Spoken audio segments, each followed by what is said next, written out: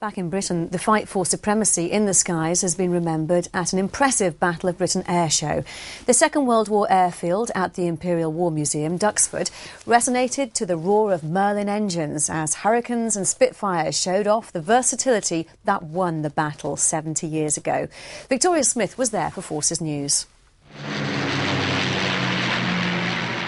The planes of the Second World War in the skies above Duxford once again.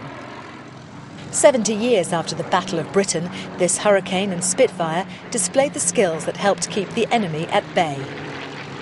It's only right that Duxford should play host to this tribute to the Battle of Britain. In 1940, it was home to some of the greatest fighter pilots of the war. They were guided into battle by the likes of Douglas Bader, keeping the Germans from gaining control of our skies.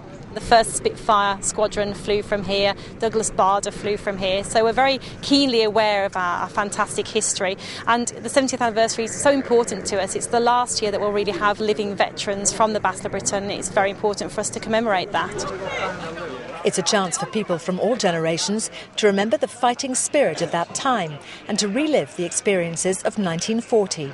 Well, I'd like to see the air display, but I also meet a lot of friends, people you've flown with and been with, and you meet them up here, and then we've all got different stories to tell. Keeping planes like these airworthy in 2010 is the job of dedicated technicians. A bit of sweat and blood and tears, but it takes some hard work and patience sometimes, but it's a brilliant job. Technology may have moved on, but the Red Arrow team dedicated their display to the aircraft of the war years. Here they form the shape of a Spitfire and perform a victory roll. It's another tribute to the pilots and the planes that fought in the Battle of Britain. Victoria Smith, Forces News, Imperial War Museum, Duxford.